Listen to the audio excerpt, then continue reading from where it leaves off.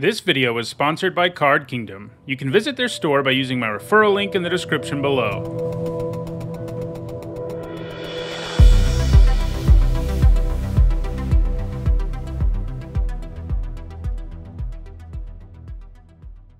Hi everyone, I'm Nitsahone, and it's Wednesday, and that means it's time for another Deck History, the series where I look at prominent deck archetypes and cover them from their very beginnings until the present day. As usual, I used a poll to help determine the topic of this video, and Hatebear managed to beat Splinter Twin this time around.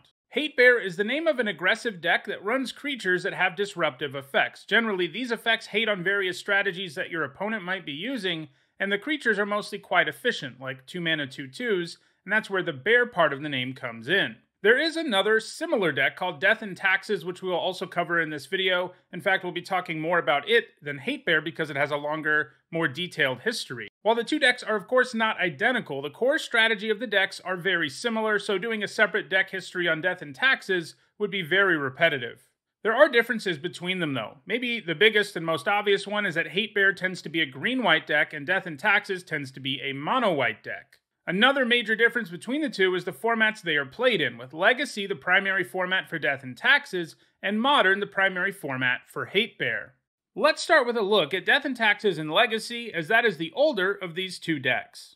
Death and Taxes first showed up in Legacy in 2010. The earliest version to top 8 a major event did so in the hands of Jose Ryan Alacorn at the Legacy Championship. As you can see, the deck is entirely mono-white and features several creatures with decent stats and disruptive effects. Leonin Relic Warder hates on artifacts and enchantments, and Jotun Grunt hates on graveyards, while Phyrexian Revoker lets you turn off activated abilities, and Mother of Runes can provide much needed protection. Protection is super flexible, and you can use it to protect creatures or make them unblockable. One really important feature of both Death and Taxes and Hatebear decks is Aether Vial. This is not only effectively giving you a bunch of extra mana, it also allows the deck to deploy its disruptive effects at instant speed. This allows for the deck to do all kinds of stuff, with Flicker Wisp probably the biggest all-star when it comes to being abused with the Vial. You can use it to mess with whatever permanent you want at instant speed. You can also combine it with Mangara of Karandor or Leonin Relic Warder to permanently exile something of your opponent's without Mangara or the Warder going anywhere permanently. While the deck can just play out these disruptive threats and win the game that way, the deck tends to ultimately win the game with the help of Stoneforge Mystic, who searches up a powerful piece of equipment that you can put on a creature that you can then protect with Mother of Runes. It's hard for your opponent to come back from that. The deck also sought to disrupt the opponent's mana by utilizing Rishadan Port and Wasteland, giving the deck an additional way to really hate on opposing decks. Many of these elements have remained consistent in the deck over the years, though obviously as new cards are printed and the metagame changes, different Hatebears have been included. Let's move forward now to 2012, where the deck received a new card, one that many people probably think of first when they think of Hatebear or Death and Taxes. That card is, of course, Thalia, Guardian of Thraben. As we saw, Death and Taxes already didn't run a whole lot of cards that aren't creatures. It doesn't really need to, because its disruptive effects are all stapled to creatures. Thalia was great, as she disrupted just about every single deck in the format. She made life impossible for Storm and slowed down decks like Reanimator for an entire turn, which was usually enough to get the job done. That was really the only change to the deck in 2012, but it was a pretty monumental one. If we look ahead to 2013, we find the first Death and Taxes decks to top 8 a Grand Prix. Two players piloted the deck to top 8 finishes at Grand Prix Strasbourg, with Thomas Enevoldsen winning the entire event. Once again, the deck did not change dramatically, but there were a couple of new additions. One of these was Aven Mind Sensor. The card had actually been around for a while at this point, but it hadn't made it into earlier versions of the deck. The Mind Sensor was a big deal, because it really nerfed any kind of tutor effect, including fetch lands, and there are a plethora of other tutors in Legacy. In fact, if you wanted to flash it in, you could effectively counter a spell in many cases. A Singleton Fiend Hunter also made its way into the deck, and it could work similarly to Mangara of Karandor, in addition to just being a removal spell stapled to a creature. This is pretty much what Death and Taxes looked like from 2013 to 2015, without any major changes, save the introduction of Spirit of the Labyrinth, a new Hatebear that hated on card draw spells, something especially welcome in Legacy, where blue card draw spells are everywhere, especially Brainstorm. 2016 would see the deck undergo a much larger transformation due to the introduction of a few new cards. Two of those new cards were Recruiter of the Guard and Sanctum Prelate. The Recruiter was awesome because it meant the deck could now go down to singleton copies or 2 copies of its various Hatebears and use a Recruiter to search up whatever Hatebear was ideal for a given situation, and that's very powerful. Sanctum Prelate, meanwhile, could allow you to take your opponent off an entire mana value, and if you had good knowledge of the metagame, that could be pretty backbreaking for your opponent.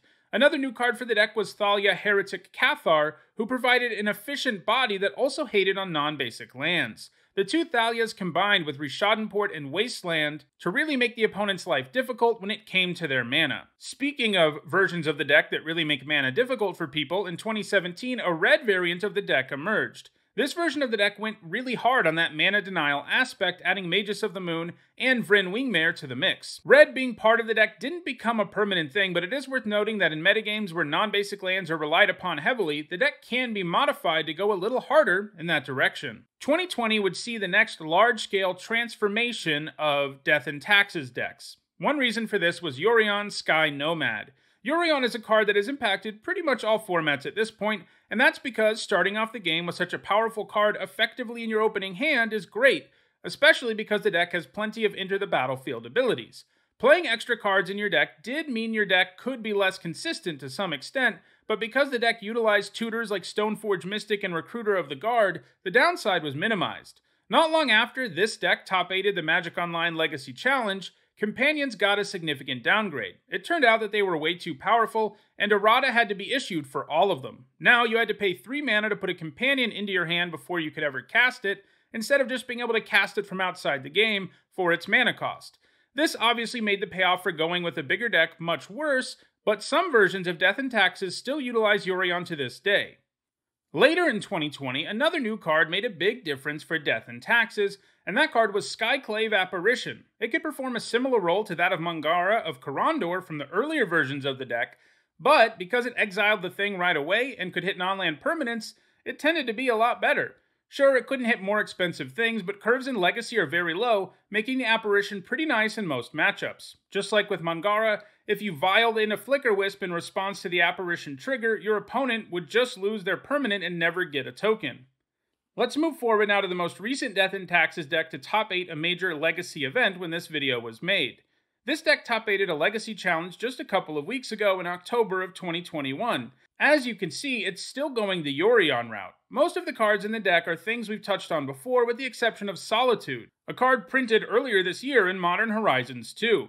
It gave the deck an additional effect to potentially abuse with Flicker Wisp, and it could be free if you were willing to evoke it. So that's pretty much it for Death and Taxes in Legacy. We'll move now to taking a look at Hatebear decks in Modern. As we'll see, they aren't drastically different from what we've already covered, but they are different enough that they do deserve to have a different name.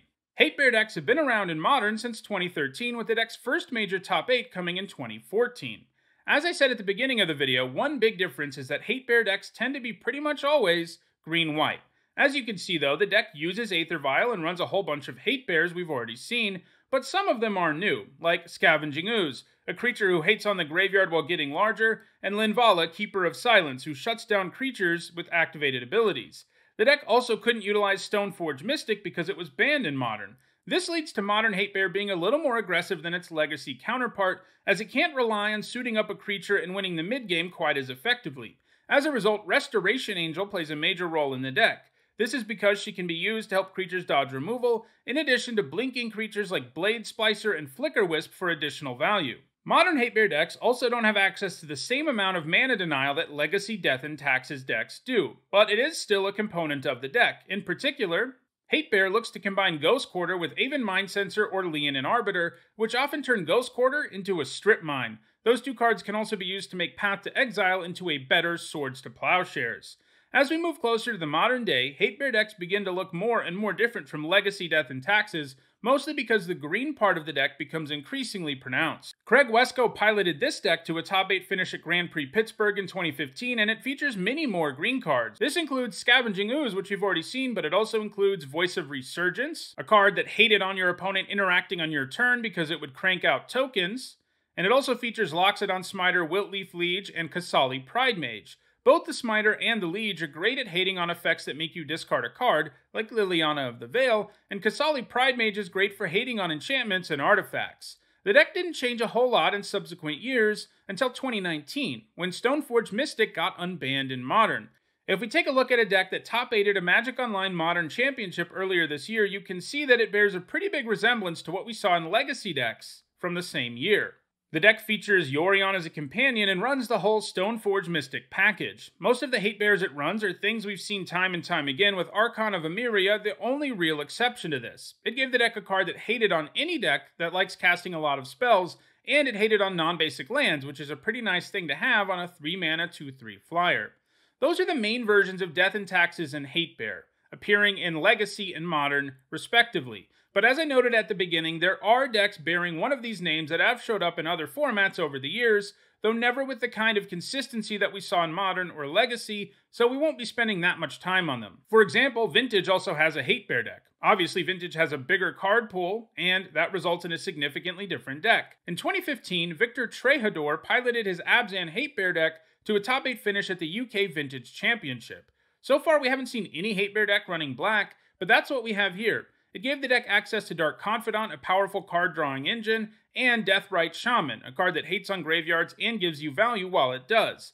As you can see, one of the biggest differences between the decks we've covered so far and Vintage Hatebear is that Vintage Hatebear doesn't use Ether Vial at all. That has been a fixture as a 4 of in every other deck we've covered, but not this one. Over the years, other Hatebear decks have enjoyed some spotty success in Vintage. This is what Hatebear decks looked like earlier this year, and as you can see, it became a blue-white deck. Blue was added to the deck primarily because of Hull Breacher, which has an incredibly powerful hate effect that gives you treasure anytime an opponent tries to draw extra cards. Decks with taxes in the name have also shown up some in Modern, though in most cases it seems to be used interchangeably with Hatebear, as you can see from Tate Donovan's Green Taxes deck. So that's the history of Death and Taxes and Hatebear decks. Both have been around for almost a decade, and both are still relevant decks in their respective formats. It turns out having really efficient creatures that disrupt opposing strategies is a very viable strategy in both Modern and Legacy. And as we've recently seen, Thalia, Guardian of Thraben is getting a reprint in Innistrad Crimson Vow, and that may help lead to the emergence of more competitive